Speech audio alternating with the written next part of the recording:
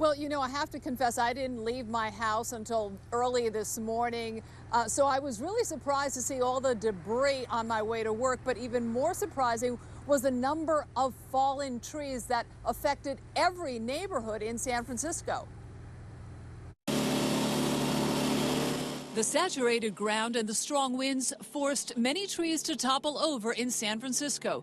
According to the Department of Public Works, more than 700 big branches and fallen trees were reported throughout the city. Yesterday morning, the owner of this Prius had a Monterey cypress crash into the back of her car.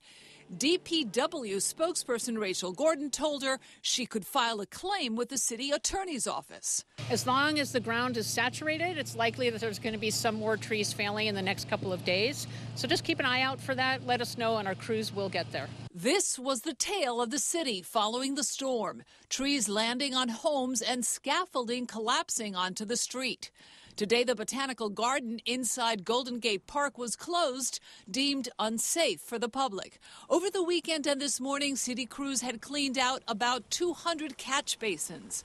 The work to unplug a few remaining flooded storm drains continues. The San Francisco PUC actually has something called Adopt a Drain program. We have something Adopt a Street. We will give you tools. We'll give you rakes and brooms and bags, anything that you might need to help take care of your neighborhood.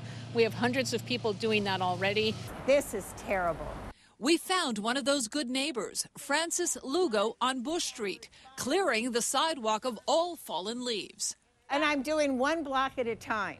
And I have an orange trash bag that the city gives you. And it's something about the Giants, clean and sweep up. And we'll give you that, and we'll give you this if you take one block. Residents are encouraged to do the same and place the leaves in their green bins to keep them from getting into nearby catch basins. And by the way, I have to put in a plug for that Adopt a Drain program. We did it a while back. It was really easy. We signed up online. And now, right before a storm, I make sure that the drain, actually I have two drains that I oversee, that those drains are clear of any debris or fallen leaves. And I tell you, it doesn't get any easier than that. I'm live in San Francisco, Leanne Melendez, ABC 7 News.